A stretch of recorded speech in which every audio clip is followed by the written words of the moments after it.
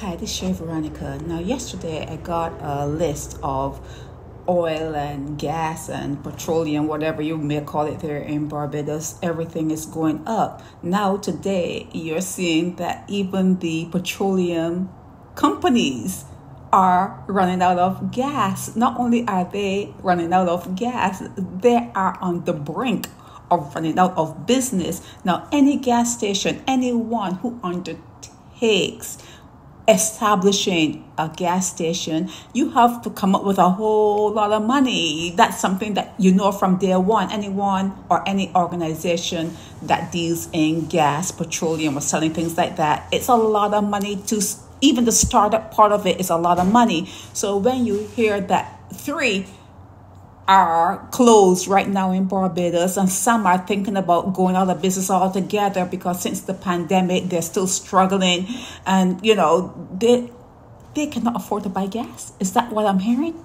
That they cannot even afford to buy gas to sell to people who come into the stations to buy gas, and over 100 people so far are on the breadline.